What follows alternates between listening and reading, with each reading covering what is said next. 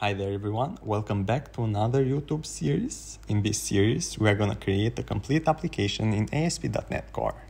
We are going to build an auctions application where every user can create a listing and the user who bids the highest amount will win in the moment that the listing's owner decides to close the bidding.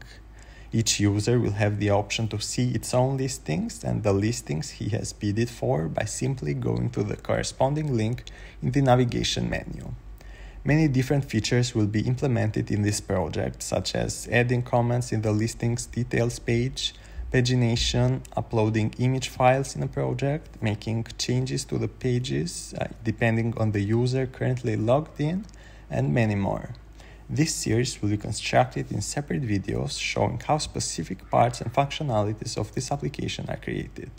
This way you can follow along better by knowing what you are currently handling and what it is next, but you will also have it easier to only find the videos with the functionalities that you are looking for.